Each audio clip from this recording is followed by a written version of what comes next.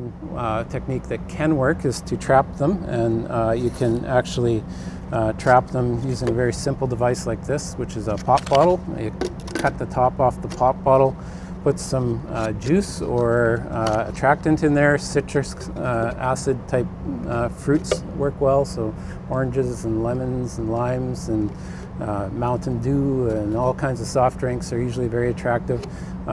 When you put the juice in there, you can throw bits of fruit in, put a little bit of soap in the water that's in there.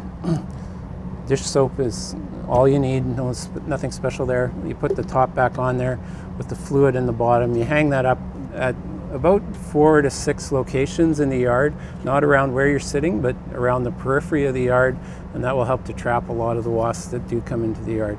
Some people say that if you take a paper bag and you blow it up, you kind of make it look like a wasp nest, and you hang that in your yard, and the other wasps come into the yard and they think, oh no, there's a wasp nest in the yard, I'm scared, I'm going to go somewhere else. This is not effective.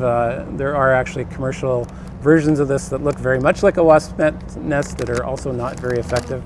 They sometimes in their instructions indicate that in order for the trap to work most effectively, you should remove existing wasp nests from the yard, and it's that act of removing the existing wasp nests from the yard, not hanging up the wasp kind of nest, that actually makes that an effective technique.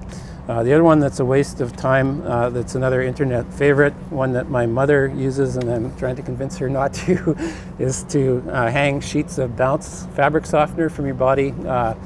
The Bounce is thought to repel the wasp. There's a sort of a famous internet myth that the U.S. Postal Service has recommended this for their employees, and that's untrue. But a lot of people feel that this is an effective technique. My mother has personally tried it, and after trying it against my advice, she got stung twice. And I said, do you believe me now? And she says, imagine how many times I would have been stung if I hadn't had them on. So, you know, you can try it, but you know, it's better used in your dryer.